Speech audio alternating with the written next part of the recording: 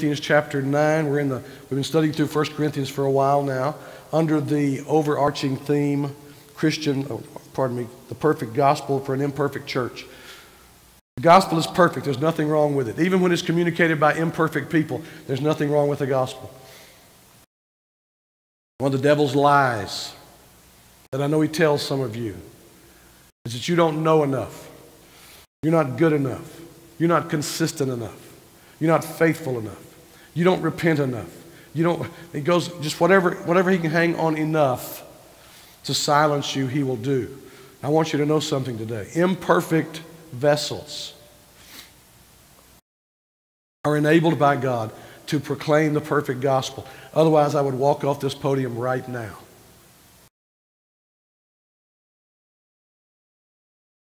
There's nothing in me, native to me, that qualifies me to preach to you. But I'm constrained, like we're going to see Paul is constrained. And I'm convinced, woe would I be if I did not preach the gospel. So I want to, as we get ready to study today, I want to free some of you. Don't let the devil lie to you. Remember the man born blind in John 9? He'd not been to Sunday school one time. He'd not been raised in a home that taught him about Jesus. He encountered Jesus. Jesus caused him to see. And he began to tell about him. And he got in big trouble for it. And finally he was able to look with his eyes at the leaders of the Pharisees who were taunting him. And he said, why do you want to know about this man? Do you want to be one of his disciples too? If you're a follower of Jesus Christ here today, you know enough to share Jesus with somebody. And Christ is enough, more than enough, to meet every need you sense in the anticipation of that and the expression of that. We're looking at this matter of Christian liberty in this section, beginning in chapter 8, verse 1. It'll go through, I think, the end of 10, right into 10. It's misunderstood today. I've told you 2 ditches you got to stay out of. The ditch of legalism, where you take external rules that maybe you were raised with, maybe you've been taught in place of the gospel, and you make that the gospel. The Pharisees were masters at legalism. And Jesus said, when they made a convert, he was twice as fit for hell as he had been before they introduced him to their thinking. The other ditch is the ditch of licentiousness. And this is a problem in America, in the West. When people hear liberty, it processes for a libertine or licentious attitude. That I can do whatever I want to do. Well, truth is, a lost person can only do what his nature inclines him to do. And a Christian is set free from the bondage of sin and death and is enabled to please God. But we're never saved to do what we want to do. In fact, when we're saved, our want to is fixed. When we're saved, we want to please God. So with that little bit of a reminder, let's look at 1 Corinthians chapter 9, verses 1 to 23. Find that in your Bibles. If you don't have a Bible, we're going to put it on the screen for you today. I'm going to read through the whole passage. We got through verse 14 last week, but I want you to hear the context of 1 Corinthians chapter 9, verses 1 to 23. Stand with me if you would. Follow along as I read from God's Word. Am I not free? Am I not an apostle? Have I not seen Jesus our Lord? Are not you my workmanship in the Lord? If to others I'm not an apostle, at least I am to you, for you are the seal of my apostleship in the Lord. This is my defense to those who would examine me. Do we not have the right to eat and drink? Do we not have the right to take along a believing wife, as do the other apostles and the brothers of the Lord and Cephas? Or is it only Barnabas and I who have no right to refrain from working for a living? Who serves as a soldier at his own expense? Who plants a vineyard without eating any of its fruit? Who tends a flock without getting some of the milk? Do I say these things on human authority? Does not the law say the same thing? For it's written in the law of Moses, you shall not muzzle an ox while it treads out the grain. Is it for oxen? And the idea here, is it for oxen only that God is concerned? Does he not certainly speak for our sake? It was written for our sake, because the plowman should plow in hope, and the thresher thresh in hope of sharing in the crop. If we've sown spiritual things among you, is it too much if we reap material things from you? If others share this rightful claim on you, do not we even more? Nevertheless, we've not made use of this right, but we endure anything rather than put an obstacle in the way of the gospel of Christ. Do you not know that those who are employed in the temple of service get their food from the temple, and those who serve at the altar share in the sacrificial offerings? In the same way, the Lord commanded that those who proclaim the gospel should get their living by the gospel. That's what we looked at last week. Now for this week. But I've made no use of any of these rights, nor am I writing these things to secure any such provision. For I would rather die than have anyone deprive me of my ground for boasting. For if I preach the gospel, that gives me no ground for boasting. For necessity is laid upon me. Woe to me if I do not preach the gospel. For if I do this of my own will, I have a reward. But if not of my own will, I'm still entrusted with stewardship. What then is my reward? That in my preaching I may present the gospel free of charge, so as not to make full use of my right in the gospel. For though I am free from all, I've made myself a servant to all, that I might win more of them. To the Jews I became as a Jew, in order to win Jews. To those under the law I became as one under the law, though not being myself under the law, that I might win those under the law. To those outside the law I became as one outside the law, not being outside the law of God, but under the law of Christ, that I might win those outside the law. To the weak I became weak, that I might win the weak. I become all things to all people, that by all means I might save some. I do it all for the sake of the gospel, that I may share with them in its blessings. We just read together one. The inerrant, infallible, all-sufficient Word of God. Let me ask you this question. What did you do this week intentionally for the sake of the gospel? Paul was driven by that. What did you do this week intentionally for the sake of the gospel? May the Lord teach us that liberty, as you have on your bulletin, liberty is a wonderful field given to us by the Lord Jesus Christ. When the Son sets you free, you're free indeed, he says. Liberty is a wonderful field, but it has a fence around it, and it's the fence of self-denial. Thank you. Please be seated. Well, we looked in chapter 8 about how love has a restraint upon our liberty. Paul talked about there are things that we are free to do that we probably sometimes should not do if it becomes a stumbling block to others. And so out of our love for them, we will give up our liberty in order to love one another better. In chapter 9, he shifts the emphasis, starts talking about himself as an apostle, as a Christian. He's asking these rhetorical questions. I mean, when you read through chapter 9, you know the answers. Am I not free? Well, sure you're free, Paul. Am I not an apostle? Well, sure you're an apostle, Paul. Have I not seen Jesus our Lord? Well, yes, you encountered him on the Damascus road. And he says, I know there are others who say that I'm not an apostle. We talked about those folks. He says, surely to you I'm an apostle. I labored among you 18 months. I was pleased to birth a church in Corinth. You're my seal.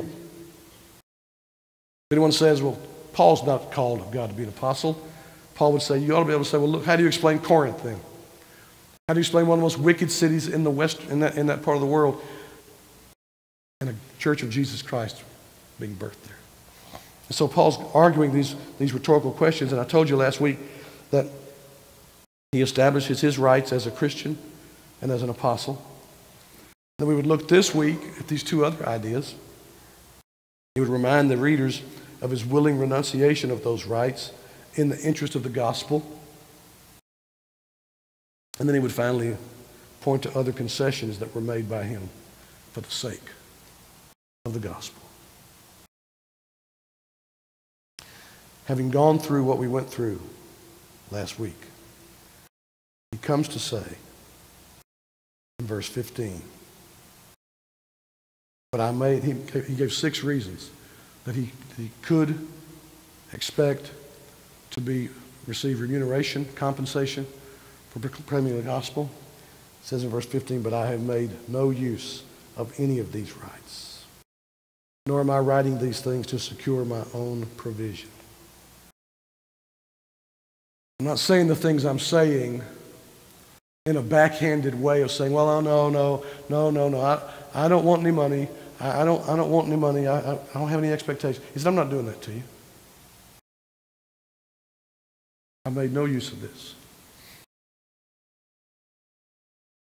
Because I don't want to be robbed of a ground for boasting. And we're going to see what he's talking about there.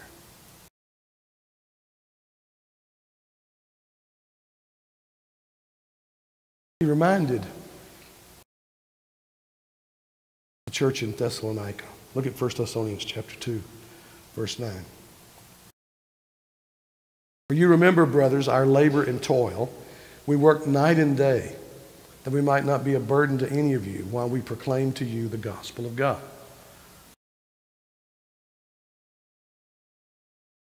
Paul's practice was that when he went into a place, he was a tent maker, remember, he had developed a business trade of making tents. When we come into a place like Thessalonica with a completely Jewish pedigree in the pagan lands, having become a follower of Jesus Christ, so he's coming with out of a background that pagans would despise. They would despise Judaism because if they had hung around any Jews growing up, they would have been familiar with being called Gentile dogs.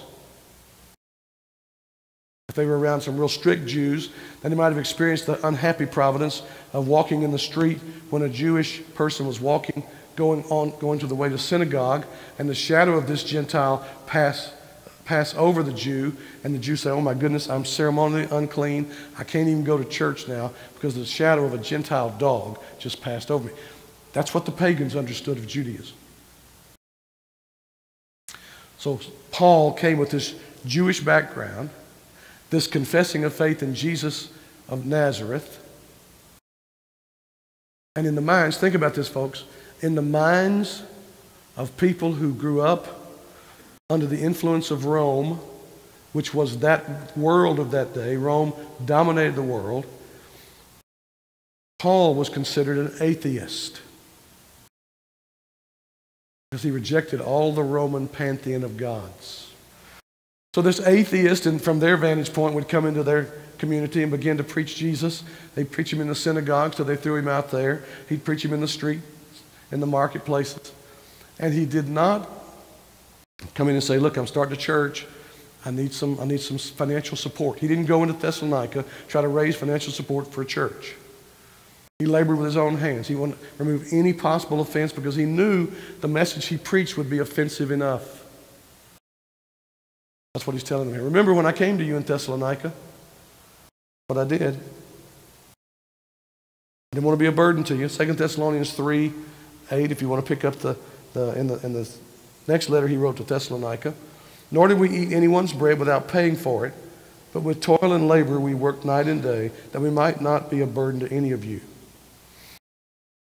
It's interesting, if you know Paul's journeys, you know, after he left Thessalonica and went on to other church planting, he would write to them. He would send emissaries to them and say, Paul needs financial help. He didn't ask for it while he was there. He didn't want that to be an offense. 2 Corinthians 11, verses 8 and 9, a similar thing he writes to the church at Corinth.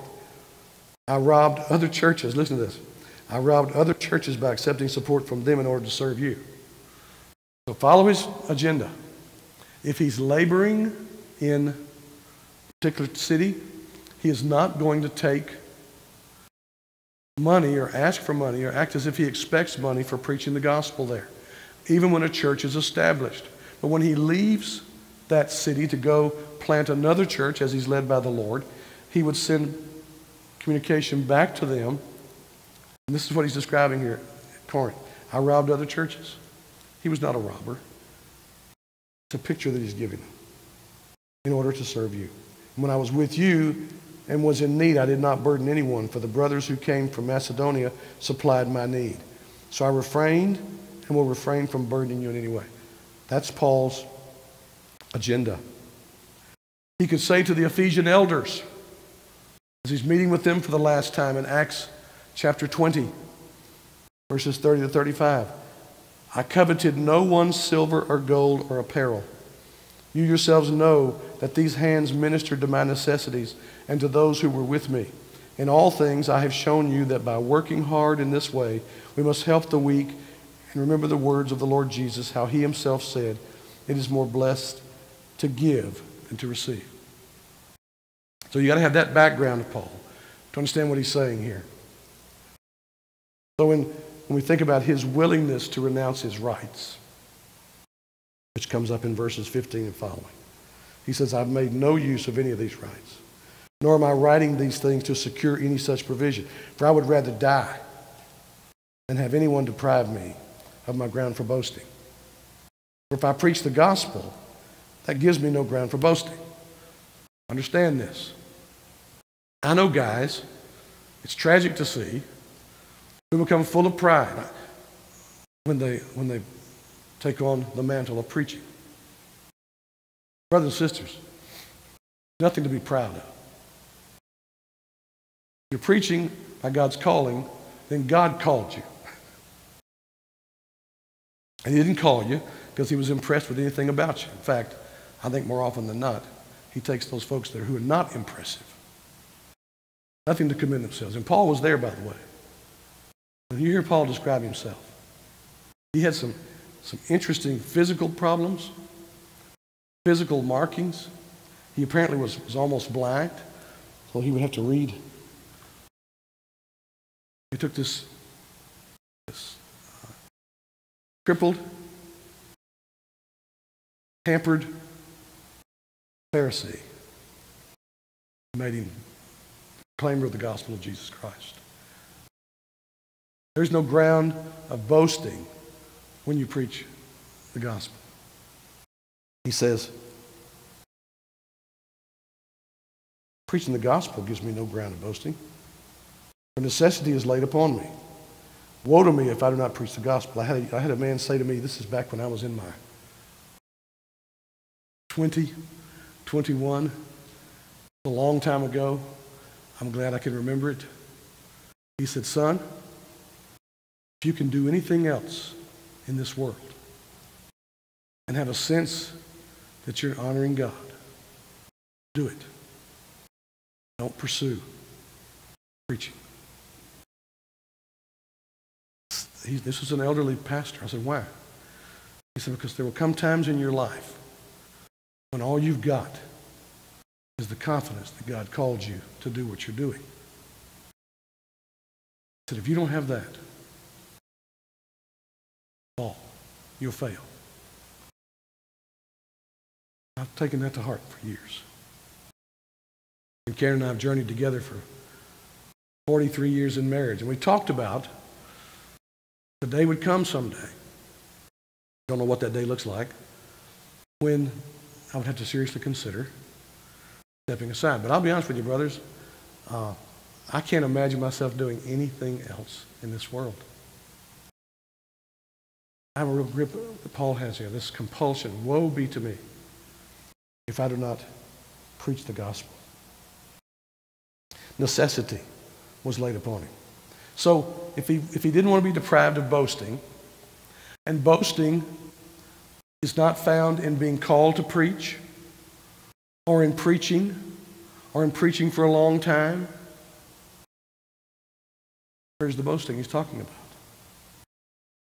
He says, if I do this, verse 17, of my own will, I have a reward.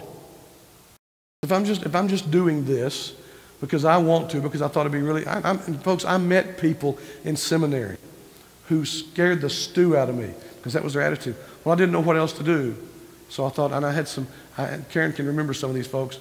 They lived right down the hall from us in our apartment complex. I had this GI Bill money, didn't know what to do with it, so I thought I would just into the ministry.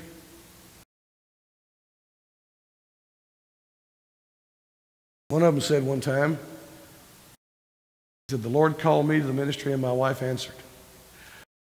Strange stuff. You hear strange stuff in seminary complex apartment living. He said, if I'm doing it of my own will, not under some divine compulsion, then that is reward in itself. Because I'll be honest with you, the ministry has its challenges, but it's a wonderful privilege. It's a wonderful privilege to minister to you. It's a wonderful privilege. I'm amazed every morning when I get up. I have the privilege of doing this. I'm amazed Sunday by Sunday when I get here and you come back. It's really amazing sometimes. I thank God for that. I do. It's a privilege. So if it's not under compulsion, if it's just because he wants to, then what is that? He said, but I have been compelled by God. It's a stewardship that I have. So verse 18, then what is my reward? That in my preaching I may present the gospel free of charge, so as not to make full use of my right in the gospel. Remember, liberty, self-denial. What's he talking about here? He's saying I have the right to say to you, let him who lives preaching the gospel make his living from that. I have the right to say that. He said, but I'm going to deny myself. I'm not going to say that. This was his boasting. So that people could not impugn his motives. Even though, by the way, if you read 2 Corinthians, if you read the collection of letters, there was a group of people always impugning the motives of Paul. Paul had something difficult to say. Folks say, oh yeah, Paul talks a big game, but there's nothing to... His bark is much worse than his bite. If he was writing to them saying, we need to get this collection underway so the saints in Jerusalem can be fed, Paul's a con man. Don't believe that stuff. You can't trust him. Throughout his ministry, he faced that. So he had this confidence that he'd been called by God to do what he was doing. And then he had the capacity, and I'll be honest with you, through the years I have found myself very jealous of Paul. It's one of the things, if someone said one time, if you could go back and do something different, what would you do? I said, the only thing I can think of is I would cultivate a way to earn a living so that I would never have to take from the treasury of the church. I admire Paul for that. Rejoice that he was there. He was a missionary traveling, planting churches to be sure, receiving support from the churches he had planted, not the church that he was planting currently. I recognize all of that. But he says, here's my boasting. When I come into a town, I'm not a burden to the people whom God's pleased to save through the preaching of the gospel. And I become a great encourager to them. They don't suddenly find themselves under an additional stretch because the gospel's come to their lives. That's his thinking here, folks. You've got to understand this. And it's a wonderful expression of Christian liberty. That's why we need to stop and think, okay, how can I apply this to my life? What have I done this week for the sake of the gospel? What have I given up this week for the sake of the gospel? I'm not talking about Lent. I'm talking about in day-to-day living, in day-to-day engaging. Neighbors, friends, family, loved ones, enemies, strangers. What have I done for the sake of the gospel? That's what Paul is telling us here. That's how he thinks. That's how he acts. Well, then there's these other concessions that he made in verses 19 to 23. Look at these with me here. Verse 19. For though I am free from all. In other words, Having been saved by grace through faith, he is now Christ's bondservant. No man is his master, for Jesus is his master. And he has that same spirit about him that Peter and John had when the religious leaders arrested them, beat them, and said, "You got to stop preaching in this man's name." And they said, "Whether it seems good for you to us to do that or not, it's up to you. But know this, we must obey God rather than man." They would stand in the face of the religious authority of the day. Beat us if you must. Jail us if you will. But you cannot stop us preaching this name. That was Paul's tenacious attitude. So I'm free from all. That's what he's done for the sake of the gospel, taking Christian liberty, practicing self-denial. I have made myself a servant to all, that I might win more of them. Then he talks about these things. You cannot read this and think, well, Paul really was wishy-washy. No, keep focused what he's doing.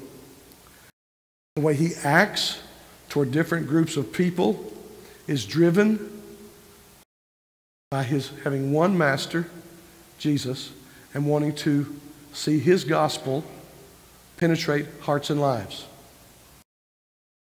Watch. To the Jews, I became as a Jew. Wait a minute. You were born and raised a Jew. You said you were a Hebrew among Hebrews, a Pharisee of Pharisees. Now read on when he describes that pedigree of his. And whatsoever things looked valuable to me, I counted as what? Dung for the excellency of Jesus Christ. So, in one sense, he had turned his back on Judaism because he turned his face toward Jesus. But in another sense, when he was with Jews and they would practice their ceremonial cleansing, if they were washing for some meeting they were getting ready for and offered the bowl to him, he wouldn't say, "I don't do that anymore. I'm a Christian." No. If he was among Jews, wanted a hearing from Jews, he would wash. He knew it was just water. If they were keeping certain days, certain feasts and festivals, he didn't say, "Don't you understand all this has come to an end in Jesus Christ?" No. He would be with them.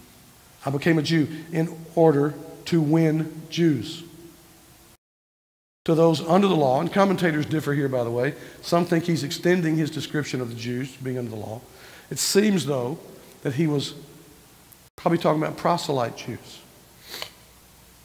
When he was with those who did not have a native Jewish background, but who as Gentiles had turned their back on the pagan culture and had come through proselyte baptism to become identified as a Jew.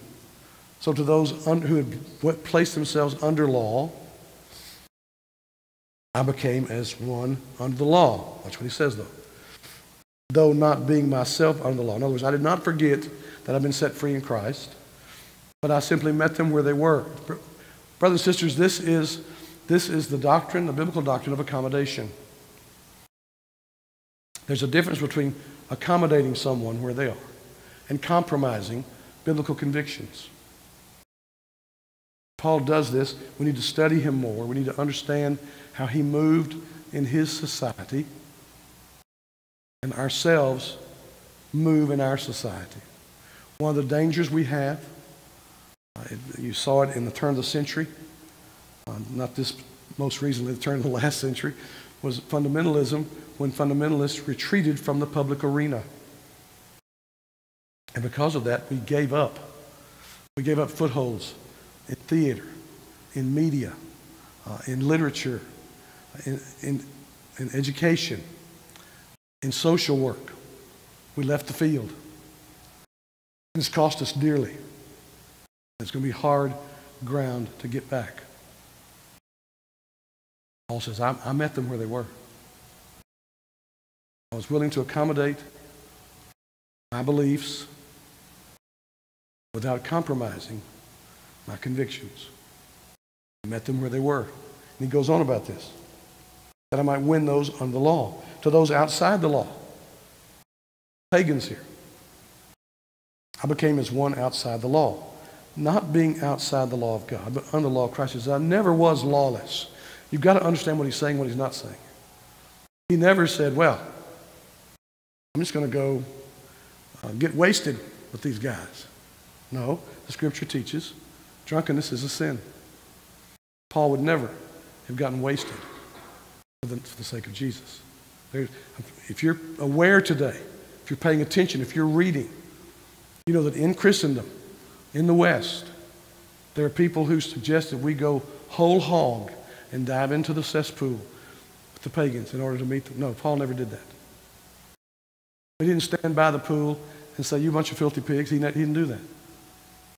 He met them where they were because he had a goal. And that goal was to win them to Christ.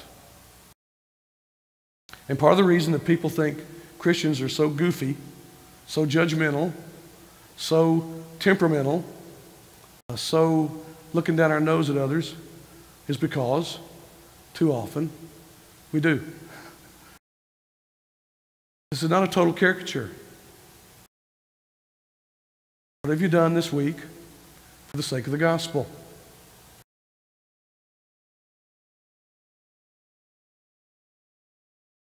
Think about it.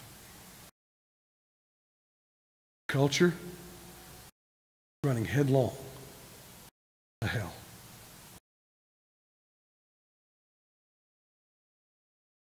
And if we act like Winnie the Pooh and go, it's too bad. It's awful. Got to stop them. Got to reach out to them. Got to weep for them. Got to pray for them. Got to pray with them. Got to listen to them. Got to meet them where they are. But we ourselves would never go there willingly for entertainment, for pleasure. Meet them where they are. I remember my friend Conrad in Bayway. He was with us. I'm not sure if he told this story when he was here or not, but he told us, Karen and myself, about it. At Lusaka, the church in Lusaka, began to reach out to some prostitutes. The Lord began to save prostitutes in Lusaka, Zambia. And they showed up at Kabwata Baptist Church. They took them into their home, care for them, clean them up, get them back to health, get them jobs. One of the women began to come and say, Pastor, do you understand the presence of these women is tempting our husbands? What do you do? We want to see prostitutes saved. We just don't want to see them around us. No, that's not what you do. Not an option.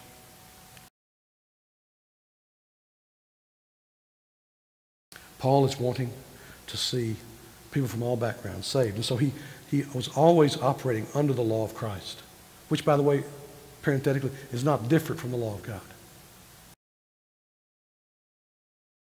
The law of God is on stone, 10 Commandments.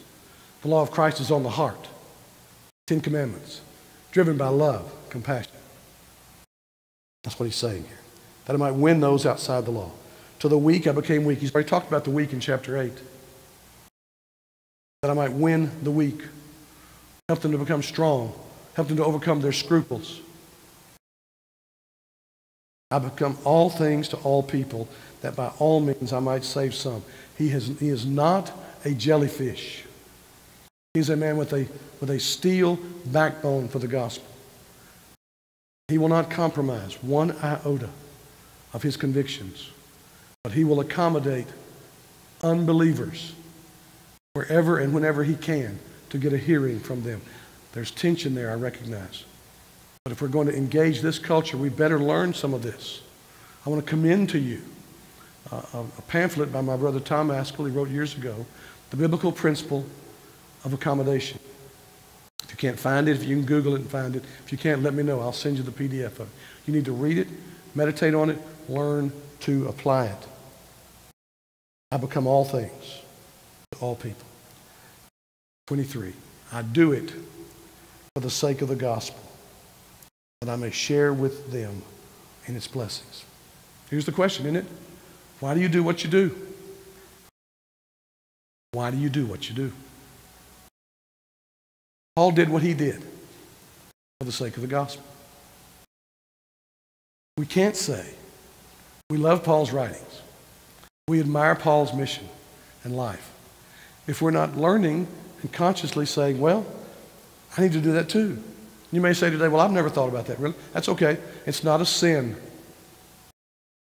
to not have thought it through. It's a sin to encounter it and say, that's just not me. This is not unique to Paul. This is a heartbeat that God cultivates in the lives of followers of Jesus Christ. We have to remind ourselves of this.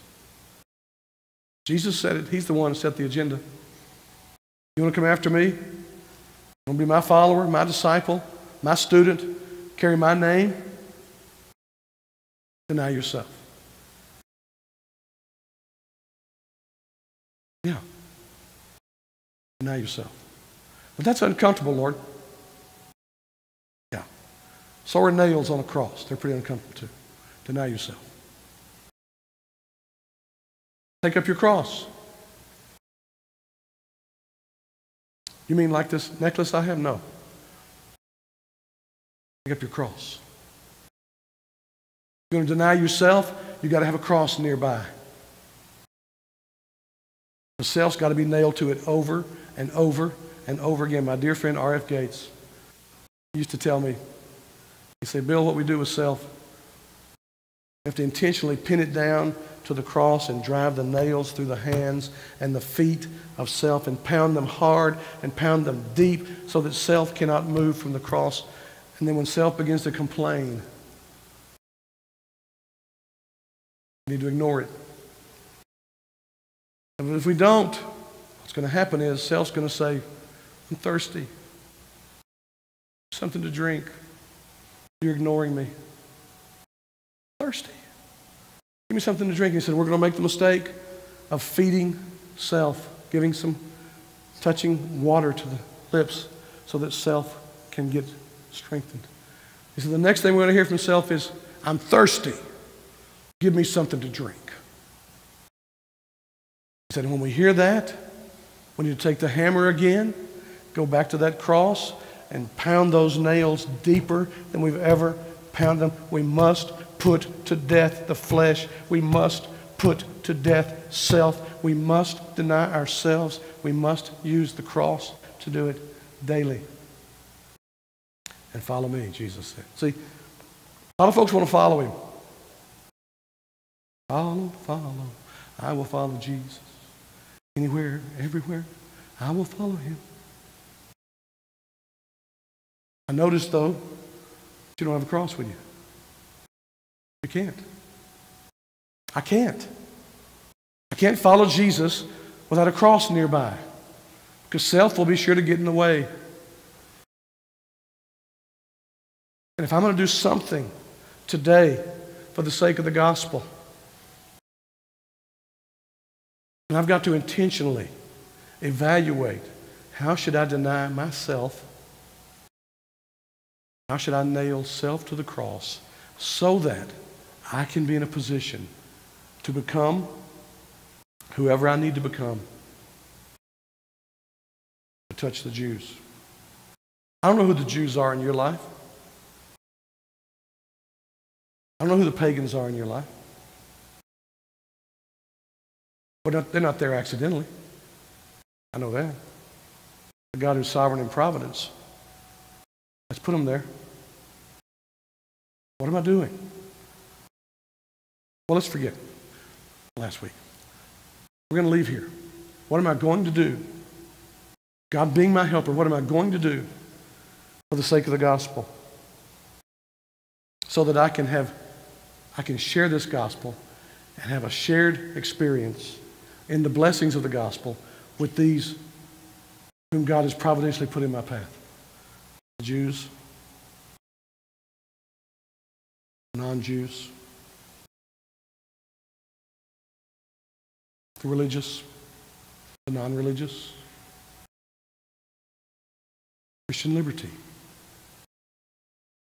can quickly become licentiousness if we're not thinking about how Jesus Christ came, lived a life of self-denial every day, gave up his life, laying down his life so that sinners could be saved, dying on the cross, there satisfying God's divine justice concerning sin by suffering and dying in our place, rising from the grave 3 days later to prove that he had conquered every enemy we have, sin, death, hell, and the grave, and even selfishness, even self, even the hesitance to deny self. He killed all those things, folks, for us.